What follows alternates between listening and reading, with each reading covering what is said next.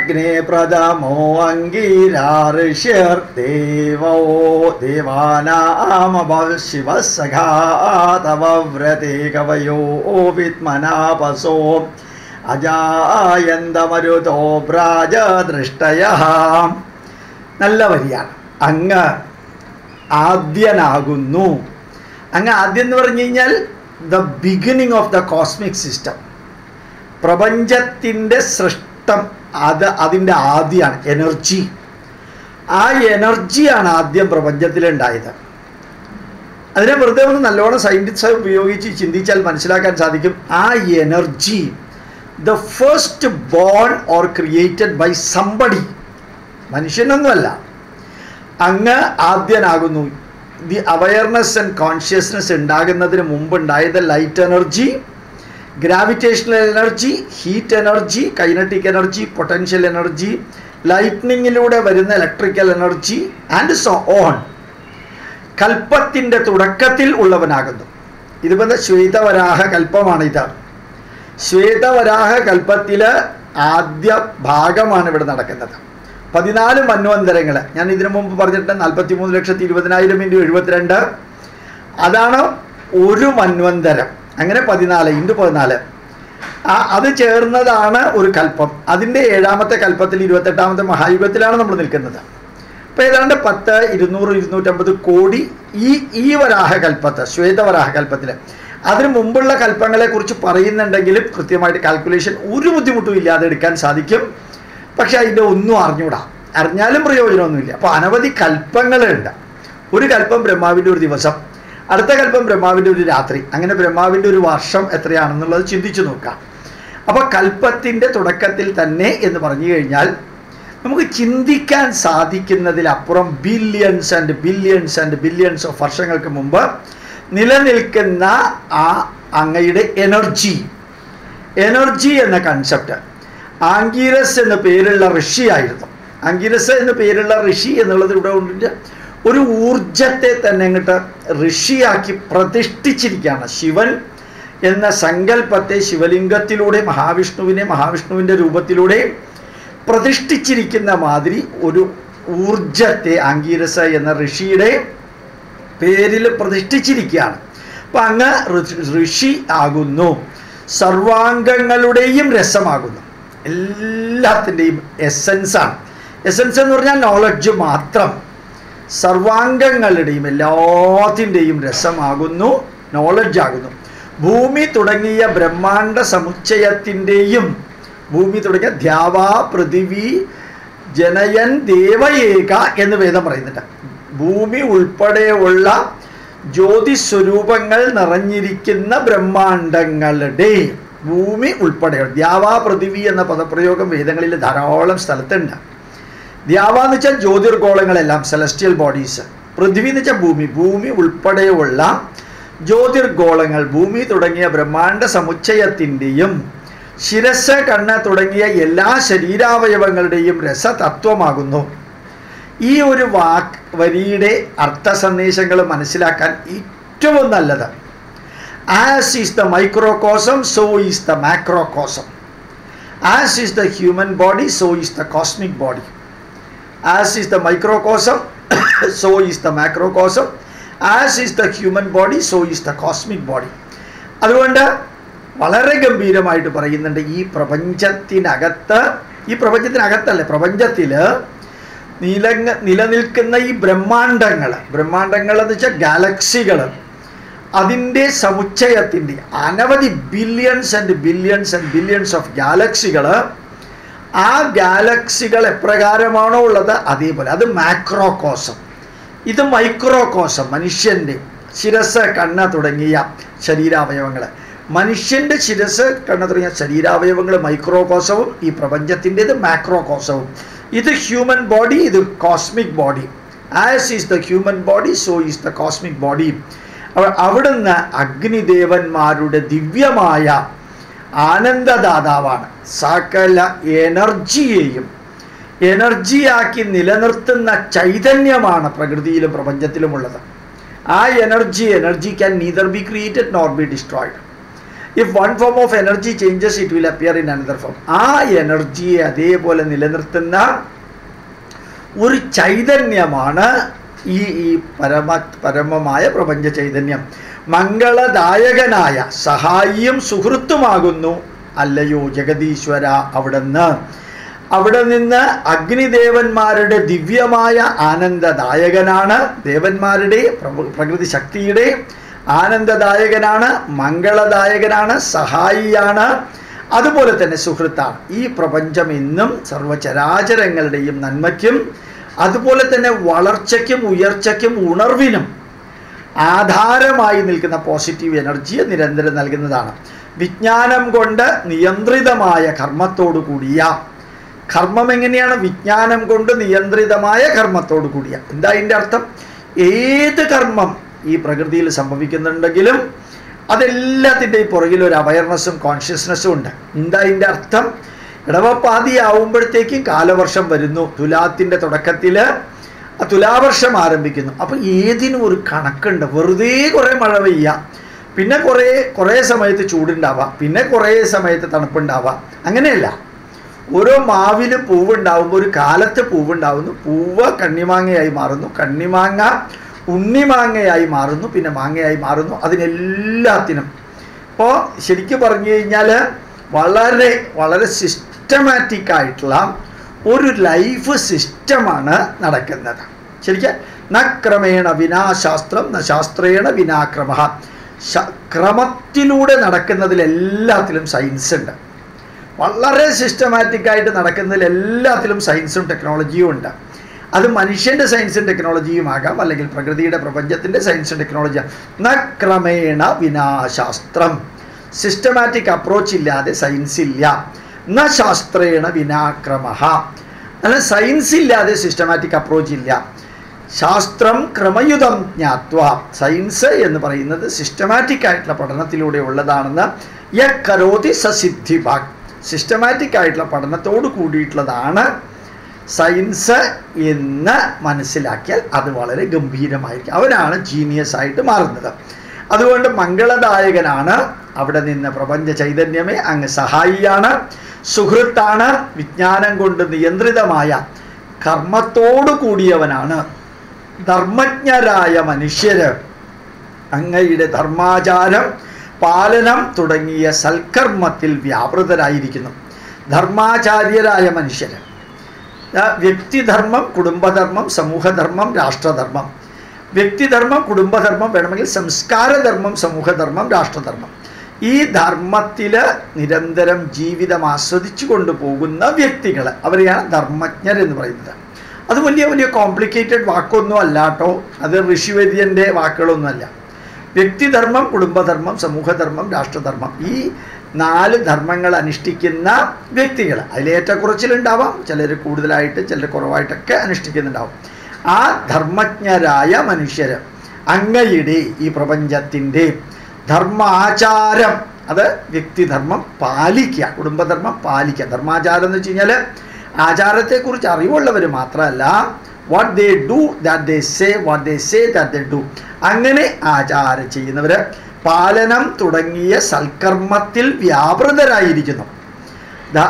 ധർമാചാരം പാലനം, ധർമാചാരം പ്രകൃതിയുടെ അനുസരിച്ചിട്ടുള്ള ധർമാചാരം, ആ ധർമ്മത്തിൻ്റെ പരിപാലനം തുടങ്ങിയ സൽക്കർമ്മത്തിൽ വ്യാപൃതരായിരിക്കുന്നു.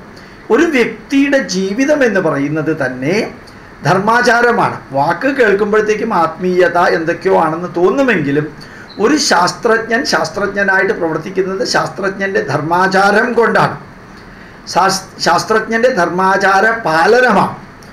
ഒരു സ്പേസ് സയൻറ്റിസ്റ്റ്, ഒരു അഗ്രികൾച്ചർ സയൻറ്റിസ്റ്റ്, ഒരു കെമിസ്ട്രി ഒരു കെമിക്കൽ കെമിസ്റ്റ്, അല്ലെങ്കിൽ ഒരു ചാർട്ടേഡ് അക്കൗണ്ടൻ്റ്, അല്ലെങ്കിൽ ആരെടുത്ത് നോക്കിക്കോളൂ, അവരുടെ ധർമ്മം അവർ കൃത്യമായിട്ട് പരിപാലനം ചെയ്യുന്നു.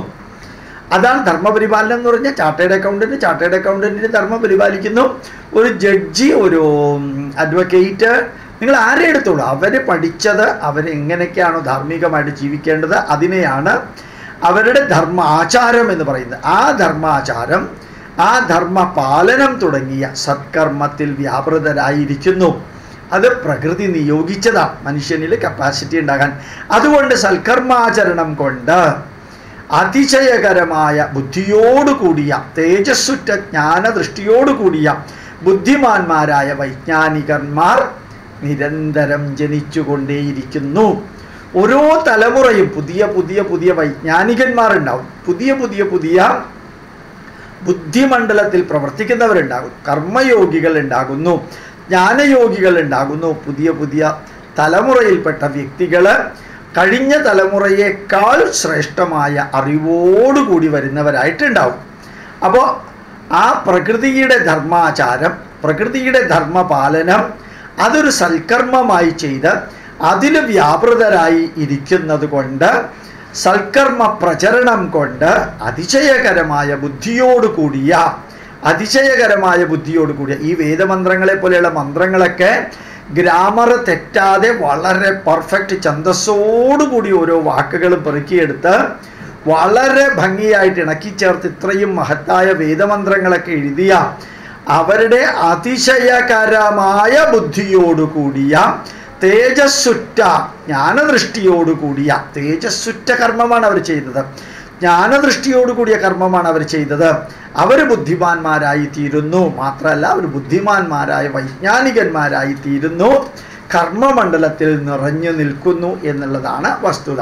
അടുത്തത് ത്വമഗ്നേ പ്രഥമോ അംഗീരസ്താമകവിർദേവാനാം പരിഭൂഷസിവ്രതം വിഭുർവിശ്വസ്മൈ ഭുവനായ മേധീരോ ദ്വിമാതാശയുക്തിധാചിദായവേ.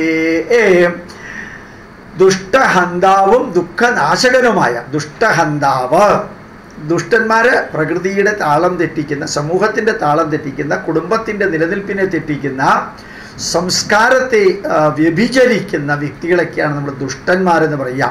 അപ്പോൾ ദുഷ്ടഹന്താവ്, ദുഷ്ടന്മാരെ ഇല്ലാതെയാക്കുന്നവർ, ദുഃഖനാശകർ. മനുഷ്യന് ഒരിക്കലും താല്പര്യമില്ലാത്തൊരു വിഷയമാണ് ദുഃഖിക്കുക എന്നുള്ളത്.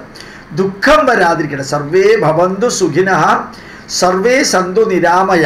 നിരാമയ ദുഃഖിക്കുന്നവരായിട്ട് ആരും ഉണ്ടാവാതിരിക്കട്ടെ. സർവേ ഭദ്രാണി പശ്യന്തു, എല്ലാവരും മംഗളകരമായിരിക്കട്ടെ. മാ കശ്ചിത് ദുഃഖഭാഗ് ഭവേത്, ദുഃഖിക്കുന്നവരായിട്ട് ആരും ഉണ്ടാകാതിരിക്കട്ടെ എന്നുള്ളതാണ് നമ്മുടെ പ്രാർത്ഥന.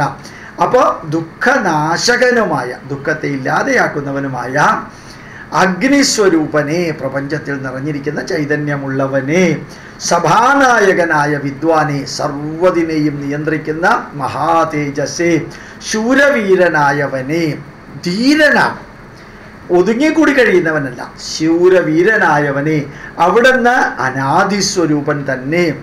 ആദിസ്വരൂപൻ, ആദിസ്വരൂപൻ എന്താ? നമ്മൾ ഈ വിശ്വരൂപം എന്ന് പറയുന്നില്ലേ, പ്രപഞ്ചരൂപം എന്ന് പറയുന്നില്ലേ? വിശ്വതശ്ചക്ഷുരുത വിശ്വതോ മുഖോ വിശ്വതോ ബാഹുരുത വിശ്വതസ്മാത്. ലോകം മുഴുവനും കണ്ണുകളും, ലോകം മുഴുവനും ചെവികളും, ലോകം മുഴുവനും മസ്തിഷ്കവും, ലോകം മുഴുവനും കാലുകളും കൈകളും നിറഞ്ഞിരിക്കുന്ന ഒരു മഹാ തേജസ്സായിട്ടുള്ള ഒരു സാങ്കല്പിക രൂപമാണ് അനാദിസ്വരൂപൻ. അപ്പോൾ സ്വരൂപം ഉള്ളവനെങ്ങനെ പ്രപഞ്ചത്തെ തന്നെ ഒരു മനുഷ്യരൂപത്തിലാക്കിയിട്ട് നമ്മൾ അനാദിസ്വരൂപൻ എന്ന് പറയാം. പ്രപഞ്ചത്തിനെ തന്നെ ഒരു മനുഷ്യ സ്വരൂപമാക്കാം. ചിലപ്പോൾ അപ്പോൾ അമർനാഥിലൊക്കെ പോയി കഴിഞ്ഞാൽ നിങ്ങൾക്ക് കാണാൻ സാധിക്കും, വെറും ഐസ് മാത്രമാണ് അവിടെ ശിവലിംഗം എന്ന് പറയുന്നത്. ഇത്രയും അധികം കഷ്ടപ്പെടുക എന്ന് പറഞ്ഞാൽ കൈലാസത്തിൽ പോകുന്നതിൻ്റെ 10 ഇരട്ടി കഷ്ടമാണ്. ഞാൻ പോയിട്ടുണ്ട്, നടന്നു പോയിട്ടുണ്ട്. അവിടം വരെ എത്തി ആ ഐസിൻ്റെ കൂമ്പാരം. നമ്മൾ ആദ്യമൊക്കെ പോകുമ്പോൾ ഒരു 6 അടി ഐസ് ഉണ്ടാവും. ലാസ്റ്റ് നമ്മുടെ വേനൽക്കാലമൊക്കെ കഴിഞ്ഞ് പിന്നെ മഞ്ഞുകാലം ആരംഭിക്കാറാവുമ്പോൾ അതൊരു 2 അടിയേ ഉണ്ടാവുള്ളൂ. 6 അടി പൊക്കമുള്ള ആ അമർനാഥിലെ ആ ഐസ്, ഇത് ഇപ്പോഴല്ല, ആയിരക്കണക്കിന് വർഷങ്ങൾക്ക് മുമ്പ് ആരംഭിച്ചതാണ്. അത് നമ്മുടെ ഋഷിമാർ കണ്ടതാണ്. എല്ലാ പുരാണങ്ങളിലും അമർനാഥിനെ കുറിച്ചും ബദ്രീനാഥിനെ കുറിച്ചും കൈലാസത്തിനെ കുറിച്ചും പറയുന്നുണ്ട്. കേദാർനാഥിനെ കുറിച്ചും പറയുന്നുണ്ട്. എല്ലാ പുരാണങ്ങളിലും കർണപ്രയാഗ, രുദ്രപ്രയാഗ, വിഷ്ണുപ്രയാഗ എല്ലാം പറയുന്നുണ്ട്. ഇപ്പൊക്കെ നല്ല 4 വരി റോഡാണ്. അവിടെ ഇറങ്ങി നമുക്ക് ഭക്ഷണമൊക്കെ കഴിക്കാൻ സാധിക്കും. അപ്പം ശരിക്കും പറഞ്ഞാൽ അതൊക്കെ ഒന്ന് ഒരിക്കൽ പോയതാണ്. നമ്മുടെ കോയമ്പത്തൂർ ആര്യവൈദ്യ ഫാർമസിയിലെ ഡോക്ടർ കൃഷ്ണകുമാറിൻ്റെ സഹോദരിയുടെ പുത്രൻ ഡോക്ടർ രാംകുമാറുമായിട്ടൊരു 15 ദിവസത്തെ യാത്ര. എന്തൊരു ജീവിതാനുഭവമായിരുന്നു, വിശ്വസിക്കാൻ സാധിക്കണില്ല ഇപ്പോഴും അന്ന് പോകാൻ സാധിച്ചല്ലോ എന്ന്. ഇപ്പോൾ യഥാർത്ഥത്തിൽ അത്രയും ഈ പ്രപഞ്ചത്തിനെ തന്നെ അങ്ങോട്ട് ഈശ്വര രൂപമാക്കുക. അത് സാധിക്കാൻ കുറേ കഷ്ടമുണ്ട്, എളുപ്പമൊന്നും മനസ്സിലാവില്ല. നമ്മൾ ഈ ചെറിയ ചെറിയ പാവകളെയൊക്കെ കൊടുത്ത് ചെറിയ കുട്ടിയുടെ കൈ കൊടുക്കുമ്പോൾ ആ കുട്ടിക്ക് ഈ പാവ ഒരു കുട്ടിയാണെന്നും ആ പാവയ്ക്ക് പാല് കൊടുക്കണം, പാവയെ കുളിപ്പിക്കണം, പാവയ്ക്ക് എണ്ണ തേക്കണം, പാവയ്ക്ക് ഉറക്കണം എന്നൊക്കെ തോന്നുന്ന ആ കുട്ടിയുടെ ആദിമ വളരെ പെർഫെക്റ്റ് ആയിട്ടുള്ള മനസ്സുണ്ടല്ലോ, ആ മനസ്സിൻ്റെ ഒരു എക്സ്ട്രാപ്പുലേഷനാണ്, ഇൻഫിനിറ്റിയിലേക്കുള്ള എക്സ്ട്രാപ്പുലേഷനാണ്. ഇത്രയും വലിയ ഇത്ര ചെറിയ പാവയെ ഒരു മനുഷ്യനായിട്ട് കാണാൻ ആ കുട്ടിക്ക് സാധിക്കുന്നുവെങ്കിൽ ഇത്രയും വലിയ പ്രപഞ്ചത്തെ ഒരു ഈശ്വര രൂപമായിട്ട്, മനുഷ്യനെ പോലെയുള്ള ഒരു ഈശ്വര രൂപമായിട്ട്, സാങ്കല്പികമാണ്, ആദിസ്വരൂപമായിട്ട് കാണാൻ സാധിക്കണമെങ്കിൽ വേദത്തിൻ്റെ ലെവലിലേക്ക് ഇറങ്ങി ചെല്ലണം. അപ്പോൾ അനാദിസ്വരൂപൻ തന്നെ എല്ലാ കാര്യത്തിലും പ്രഥമഗണനീയൻ തന്നെ. എന്താ ഇതിൻ്റെ അർത്ഥം? എല്ലാ കാര്യത്തിലും നമ്മളിരിക്കുന്ന ഈ പ്രപഞ്ചത്തെക്കുറിച്ച് നമ്പർ 1 അതറിയാതെ നമുക്ക് എന്തെങ്കിലും ചെയ്യാൻ പറ്റുമോ? ഈ പ്രഥമ ഗണനീയൻ എന്ന് പറയുന്നതിൻ്റെ അർത്ഥം നിങ്ങൾക്ക് എത്ര പേർക്ക് മനസ്സിലാക്കാൻ സാധിക്കുന്ന അറിഞ്ഞൂടെ? ഞാനൊരു ചെറിയ ഉദാഹരണം പറയാം. ഏത് കർമ്മം നമ്മൾ ചെയ്യുമ്പോഴും നമ്മൾ അമ്പലത്തിൽ വഴിപാടിന് കൊടുക്കും. നമ്മൾ കുറേ നല്ലോണം അറിയാവുന്നവരാണെങ്കിൽ ഗ്രഹശാന്തി ഹോമം നടത്തും. ഗ്രഹശാന്തി എന്ന് പറഞ്ഞാൽ സൂര്യൻ, ചന്ദ്രൻ, ചൊവ്വ, ബുധൻ, ഗുരു, ശുക്രൻ, ശനി, രാഹു, കേതു 9 നവഗ്രഹങ്ങളുടെ ശാന്തിയാണ്. എന്തേ കാരണം? ഈ പ്രപഞ്ചത്തിൽ ശാന്തി ഉണ്ടെങ്കിൽ എൻ്റെ ഈ കർമ്മം, കല്യാണ കർമ്മമാണെങ്കിലും ഉപനയനമാണെങ്കിലും പാലുകാച്ചലാണെങ്കിലും വീട് വയ്ക്കലാണെങ്കിലും അല്ലെങ്കിൽ തറക്കല്ലിടലാണെങ്കിലും ഈ പ്രപഞ്ചത്തെ നോർമലൈസ് ചെയ്യലാണ് ഗ്രഹശാന്തി എന്ന് പറയുന്നത്. ആ ഗ്രഹശാന്തി ഹോമം നടത്താം, വാസ്തു ഹോമം നടത്താം, ഈശ്വരീയ ഹോമം നടത്താം, വീട്ടിനകത്തേക്ക് കയറുന്നതിന് മുമ്പ് ഗണപതി ഹോമവും വൈകുന്നേരവും ഭഗവത്സേവതയും നടത്താം, വീട്ടിൽ സാധിച്ചില്ലെങ്കിൽ ഏതെങ്കിലും അമ്പലത്തിൽ കൊണ്ടുപോയി നടത്താം. അതുകൊണ്ടാണ് പ്രഥമ ഗണനീയൻ. ഈ പ്രപഞ്ച ചൈതന്യത്തെ നമ്പർ 1 ആയിട്ട് കാണലാണ്. നിങ്ങൾ തന്നെ നോക്കൂ, നിങ്ങൾ കല്യാണത്തിന് നമ്മൾ ദിവസം കുറിക്കുമ്പോൾ പോലും ഈ പ്രകൃതിയിലുള്ള ഗ്രഹങ്ങളുടെ എല്ലാം സ്ഥാനം നോക്കിയിട്ടല്ലേ ഡേറ്റ് കുറിക്കുന്നത്. ഈ പെൺകുട്ടി ജനിച്ച ജാതകത്തിലെ എല്ലാ ഗ്രഹങ്ങളുടെയും സ്ഥാനങ്ങൾ നോക്കിയിട്ട് ആൺകുട്ടി ജനിച്ച സമയത്തുള്ള ആ ഗ്രഹങ്ങളുടെ സ്ഥാനം നോക്കിയിട്ടാണ് ഈ ഗ്രഹങ്ങളുടെ സ്ഥാനം. ഈ ഗ്രഹങ്ങൾ എന്ന് പറയുമ്പോൾ പ്രപഞ്ചമല്ലേ അത്? ഈ ആണിൻ്റെയും പെണ്ണിൻ്റെയും ജാതകം നോക്കാന്ന് വെച്ച് കഴിഞ്ഞാൽ നോക്കിയിരിക്കുന്നത് ആ ഗ്രഹങ്ങളുടെ ഈ പ്രപഞ്ചത്തിൻ്റെ ആ സമയത്തുള്ള സ്റ്റാറ്റസ് അല്ലേ നോക്കുന്നത്. ഒരു നാന്തി വയ്ക്കുക എന്ന് വെച്ച് കഴിഞ്ഞാൽ എല്ലാം ഈ പ്രപഞ്ചത്തിനോടുള്ള പ്രാർത്ഥനയാണ്, ദൈവത്തോടുള്ള പ്രാർത്ഥനയല്ല, പ്രപഞ്ചത്തോടുള്ള പ്രാർത്ഥനയാണ്. നിങ്ങൾ എന്ത് വേണമെങ്കിൽ നോക്കിക്കോളൂ. വാസ്തു പൂജ എന്ന് വെച്ചാൽ ഭൂമിയുടെ പൂജയാണ്. അതുപോലെ തന്നെ അതിന് ചൊല്ലുന്ന മന്ത്രങ്ങളൊക്കെ ഭൂമിയും സൂര്യനും ചന്ദ്രനുമായിട്ട് ബന്ധപ്പെട്ടതാണ്. ഏത് കർമ്മം 16 ഷോഡശ കർമ്മങ്ങൾ മുഴുവനും പ്രകൃതിയുമായിട്ട് ബന്ധപ്പെട്ടതാണ്. നിഷ്ക്രമണം എന്ന് പറയുന്നത് ഈ കുട്ടിയെ പുറത്തേക്ക് കൊണ്ടുപോയിട്ട് സൂര്യനെ കാണിക്കുകയാണ്. നിഷ്ക്രമണം കിണർ കാണിക്കണം, കുളം കാണിക്കണം, തൊഴുത്ത് കാണിക്കണം, ചെടികൾ കാണിക്കണം, പുഷ്പങ്ങൾ കാണിക്കണം, പക്ഷികളുടെ ശബ്ദം കേൾപ്പിക്കണം. അത് കഴിഞ്ഞിട്ട് ആ നിഷ്ക്രമണം കഴിഞ്ഞ് വീട്ടിലകത്തേക്ക് കൊണ്ടുവരിക. അപ്പോൾ അവിടെ നിന്ന് അനാദി സ്വരൂപൻ തന്നെ എല്ലാ കാര്യത്തിലും പ്രഥമ ഗണനീയനാണ്. അർത്ഥം കേൾക്കുമ്പോഴത്തേക്കും ഇതിന് വലിയ ഇതുണ്ടോ, പക്ഷെ സന്ദേശം കേൾക്കുമ്പോൾ ഈ നമ്മൾ വീട്ടിനകത്ത് രാവിലെ 4:30-ോ 5:30-ക്കോ എഴുന്നേറ്റ് കുളി കഴിഞ്ഞ് വന്ന് ഗ്യാസ് അടുപ്പായാലും വിറകടുപ്പായാലും തീ കത്തിക്കുന്നതിന് മുമ്പ് 3 പ്രാവശ്യം അരിയെടുത്ത് അടുപ്പിൽ അല്ലെങ്കിൽ ഗ്യാസ് അടുപ്പിൽ ഇടണം. സ്ഥാലിഭാഗ യജ്ഞം എന്നാ അതിന് പറയാം, സ്ഥാലിഭാഗ യജ്ഞം. എന്നിട്ടൊരു പ്രാർത്ഥനയുണ്ട്, അഗ്നിദേവ അവിടത്തെ ഞാൻ വിളിക്കുന്നു, ഞാൻ ഉണ്ടാക്കുന്ന പാചകം ചെയ്യുന്ന ഭക്ഷണ പദാർത്ഥങ്ങൾ എൻ്റെ കുടുംബാംഗങ്ങൾക്കും ഇത് കഴിക്കുന്നവർക്കും നല്ല സ്വാദുള്ളതും അനുഗ്രഹീതവുമാക്കി തരണമേ. അപ്പോഴും അഗ്നി എന്ന എനർജിയെ പ്രാർത്ഥിച്ചിട്ടാണ് ചായ ഉണ്ടാക്കണത്, സാമ്പാർ ഉണ്ടാക്കുന്നത്, അവിയൽ ഉണ്ടാക്കുന്നത്. ഇതൊക്കെ എനിക്ക് തോന്നുന്നു നിങ്ങൾക്കിത് മനസ്സിലാക്കാൻ ബുദ്ധിമുട്ടില്ല, എല്ലാവർക്കും ഒന്നും ഇത് മനസ്സിലാക്കാൻ സാധിക്കില്ല. എന്ത് ചെയ്യുമ്പോഴും ഈവൻ ഡെഡ് ബോഡി കത്തിക്കുമ്പോൾ പോലും ഭൂമിയോടും വായുവിനോടും അഗ്നിയോടും സൂര്യനോടുമുള്ള പ്രാർത്ഥന കഴിഞ്ഞിട്ടാണ് ഡെഡ് ബോഡി വിറകിൽ വെക്കുന്നത് തന്നെ. പക്ഷേ അതിലേക്ക് നമ്മളെ പഠിപ്പിച്ചില്ല. അതുകൊണ്ട് നമ്മൾ എന്ത് പറയുന്നു, എനിക്കറിയാത്തത്, ഞാൻ അംഗീകരിക്കാത്തത്, ഞാൻ കേൾക്കാത്തത്, ഞാൻ പഠിക്കാത്തതൊക്കെ അന്ധവിശ്വാസവും ദുരാചാരവുമാണെന്ന് പറഞ്ഞ് നമ്മൾ നിരാകരിക്കുന്നു. പക്ഷെ ഉള്ളിലേക്ക് ഇറങ്ങി ചെന്നാൽ ഈ പ്രപഞ്ചത്തോടുള്ള മനുഷ്യൻ്റെ കടപ്പാട്, ഞാൻ എന്ന മൈക്രോകോസം, പ്രപഞ്ചം എന്ന മാക്രോകോസം, ഞാൻ എന്ന ഹ്യൂമൻ ബോഡി പ്രപഞ്ചത്തിൻ്റെ കോസ്മിക് ബോഡിയോട് എന്ത് താതാത്മ്യം പ്രാപിച്ചിരിക്കുന്നു എന്നുള്ളതാണ്. 1 മണിക്കൂർ സംസാരിച്ചാലും തീരില്ല ഇതിൻ്റെ ഒരംശം.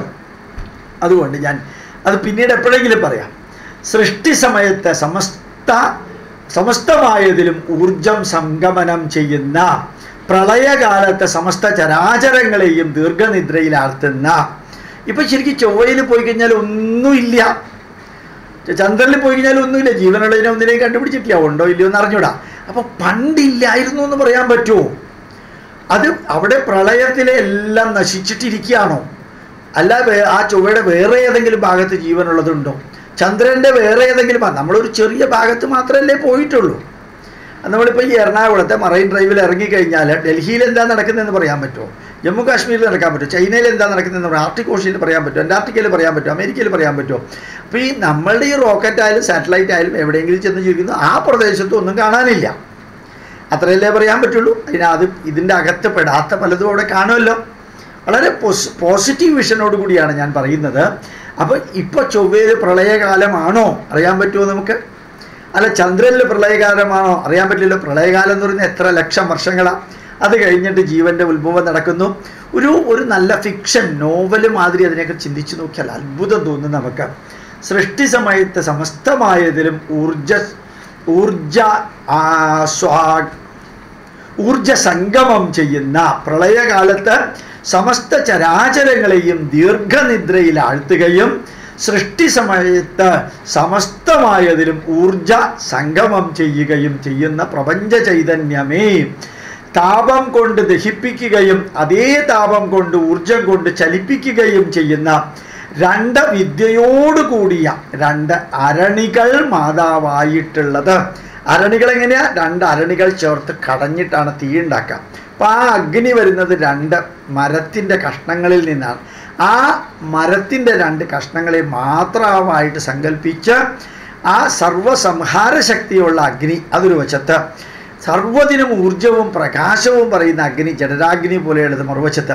അഗ്നിക്ക് തന്നെ രണ്ട് ഭാവമുണ്ട്. ആ രണ്ട് ഭാവങ്ങളെയും കൂർത്തിണക്കിയിട്ട് അതുണ്ടാക്കുന്ന രണ്ട് അരണികളെ മാതൃസ്ഥാനത്ത് വെച്ചിട്ട് സർവോത്കൃഷ്ടനായവനും അതിതേജസ്വിയും എല്ലായിടത്തും എല്ലാത്തിലും ഇരിക്കുന്നവനും സർവോത്കൃഷ്ടവനാൻ ആ എന്തെല്ലാം സാധനങ്ങൾ ഞങ്ങൾ അഗ്നിയിലിട്ട് കത്തിച്ചു വിചാരിക്കുക. സകല വേസ്റ്റുകൾ കത്തിച്ചു. അതുപോലെ തന്നെ അയേൺ മെറ്റലർജി, ഇരുമ്പ് എക്സ്ട്രാക്ട് ചെയ്യാനായിട്ട്, വെള്ളി എക്സ്ട്രാക്ട് ചെയ്യാനായിട്ട്, സ്വർണം എക്സ്ട്രാക്ട് ചെയ്യാനായിട്ട് എല്ലാം ചെയ്തു. നാറിപ്പുഴുത്ത തുണികളെല്ലാം അഗ്നിയിലിട്ട് കത്തിച്ചു. ആ അഗ്നിക്ക് ഏതെങ്കിലും വിധത്തിൽ വൃത്തികേടാവുന്നുണ്ടോ? അഗ്നി ചീത്തയാവുന്നുണ്ടോ? ഈവൻ വെള്ളത്തിലിട്ട് നിങ്ങൾ തുണി അലക്കിയാൽ ചിലപ്പോൾ വെള്ളം ചീത്തയായി വരും, വെള്ളത്തിന് ദുർഗന്ധം വന്നെന്ന് വരും, പക്ഷെ അഗ്നിയിലുണ്ടാവില്ല. അഗ്നിയെ ഒരു തരത്തിലും സർവോത്കൃഷ്ടനാവാൻ കാരണം എത്ര തിന്മകൾ അഗ്നിയിലേക്ക് കൊടുത്താലും അഗ്നി ചീത്തയാവില്ല, അഗ്നി അശുദ്ധി ഉണ്ടാവില്ല അഗ്നിക്ക്. അതാണ് സർവോത്കൃഷ്ടനായതിനും അതിതേജസ്വിയും എല്ലായിടത്തും എല്ലാത്തിലും ഇരിക്കുന്നതും. എല്ലായിടത്തും അല്ലേ, ഒരു തീപ്പെട്ടിക്കൊള്ളി എടുത്ത് ടക്കെന്ന് അടിച്ചു കഴിഞ്ഞാൽ അതിനകത്തുനിന്ന് തീ വരും. അതൊരു വിറകിൽ കൊടുത്താൽ, കോഞ്ഞാട്ടയിൽ കൊടുത്താൽ, അത് ചകിരിയിൽ കൊടുത്താൽ, അത് കടലാസിൽ കൊടുത്താൽ, ഒരു പഴയ വീട്ടിന് കത്തിച്ചു കഴിഞ്ഞാൽ എല്ലാം കത്തി നശിക്കുന്നത് കാണാൻ, ജ്വലിക്കുന്നത് കാണാൻ സാധിക്കും. അപ്പം എല്ലാത്തിനെയും സ്വീകരിക്കാൻ അഗ്നിക്കൊരു കപ്പാസിറ്റി ഉണ്ട്. അതുകൊണ്ട് എല്ലായിടത്തും എല്ലാത്തിലും ഇരിക്കുന്നവനും സമസ്തവും അറിയുന്നവനും ബുദ്ധിമാനുമാകുന്നു. അതുകൊണ്ട് തന്നെയാണ് മനുഷ്യർക്ക് വേണ്ടിയും സമസ്ത ലോകത്തിന് വേണ്ടിയും വിജ്ഞാന ശോഭയോടുകൂടിയവരുടെ വിദ്വാൻമാരുടെ ധർമ്മ സംരക്ഷണത്തിനുള്ള അനുഷ്ഠാനങ്ങളെ, ധാർമ്മിക നിയമങ്ങളെ നല്ലവണ്ണം പ്രപഞ്ച ചൈതന്യമേ, അഗ്നി തേജസ്സുള്ളവനെ നീ നിലനിർത്തുന്നു. എന്തിനാ നിലനിർത്തുക? ധാർമ്മിക നിയമങ്ങളെ നീ നിലനിർത്തുന്നു, അനുഷ്ഠാനങ്ങളെ നീ നിലനിർത്തുന്നു, വിദ്വാൻമാരുടെ ധർമ്മ സംരക്ഷണ യജ്ഞങ്ങളെ നീ നിലനിർത്തുന്നു, വിജ്ഞാന ശോഭയെ നീ നിലനിർത്തുന്നു. ഇതെല്ലാം സമസ്ത ലോകത്തിനും നിലനിർത്തുന്നു. ഒരു വിഭാഗത്തിന് വേണ്ടി മാത്രമല്ല, സമസ്ത ലോകത്തിൻ്റെയും വിജ്ഞാനശോഭ, സമസ്ത ലോകത്തിൻ്റെയും വിദ്വാൻമാരുടെ ധർമ്മ സംരക്ഷണം, അനുഷ്ഠാനങ്ങൾ, ധാർമ്മിക നിയമങ്ങൾ, ഇവയെ എല്ലാത്തിനെയും ഒരു പ്രപഞ്ച നിയമം പോലെ നീ നിലനിർത്തുന്നു. അതുകൊണ്ട് തന്നെയാണ് മനുഷ്യർക്ക് വേണ്ടി നീ എന്നും നന്മ ചെയ്യുന്നത്. സമസ്തവും അറിയുന്നവനാണ് നീ, സമസ്തവും അറിയുന്ന ബുദ്ധിമാനുമാണ് നീയ്, തേജസ്വിയാണ് നീയ്, എല്ലാവരുടെയും നന്മയ്ക്ക് വേണ്ടി പ്രവർത്തിക്കുന്നവനാണ് നീയ്. ത്വമഗ്നേ പ്രഥമോ അംഗീരസ്തമക്കവിർദേവാനാം പരിഭൂഷസിവ്രതം വിഭുർവിശ്വസ്മൈ ഭുവനായ മേ ധീരോ ദ്വിമാതാ ശയുക്കതിധാചിതായവേ. ഇപ്പം ഞാൻ പറഞ്ഞതിൻ്റെ മന്ത്രമാണ് ഞാനിപ്പോൾ പറഞ്ഞു. മന്ത്രം പറഞ്ഞ് അർത്ഥം പറഞ്ഞ് വീണ്ടും ഞാനൊന്ന് മന്ത്രവരി 2 വരി വായിച്ചു, ഒരു റിക്ക് വായിച്ചു എന്ന് മാത്രമേ ഉള്ളൂ. ഈ ഒരു ചിന്താധാര വേദം ലോകം മുഴുവനും പ്രചരിപ്പിക്കുന്നു എന്നുള്ളതാണ്. എല്ലാത്തിൻ്റെയും നന്മയ്ക്ക് വേണ്ടി പ്രപഞ്ച ചൈതന്യം പ്രവർത്തിക്കുന്നു. ആ പ്രപഞ്ച ചൈതന്യത്തിൻ്റെ ഭാഗമായ മനുഷ്യനും എല്ലാത്തിൻ്റെയും നന്മയ്ക്കും വേണ്ടി പ്രവർത്തിക്കാൻ സാധിക്കണം എന്നുള്ളതാണ് മഹത്തായ സന്ദേശം വേദത്തിൽ നിന്ന് നമുക്ക് ലഭിക്കുന്നത്. പ്രണാമം, നമസ്കാരം.